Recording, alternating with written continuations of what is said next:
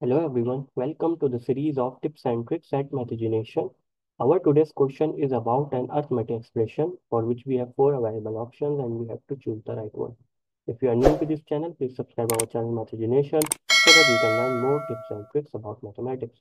Now let's first see what is the basic rule to solve any arithmetic expression in mathematics, because if you didn't use these rules, you might got up with the incorrect answer. The rule to solve any arithmetic expression in mathematics known as board mass or PEMDAS.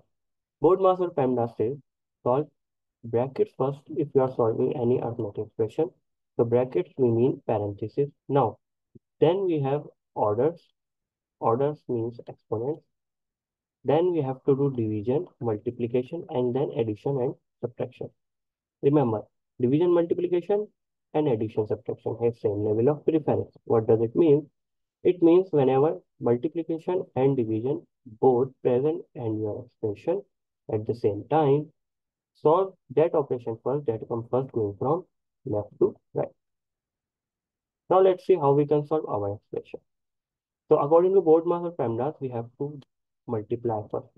If you do not multiply first and just go from left to right, you got up with the wrong answer.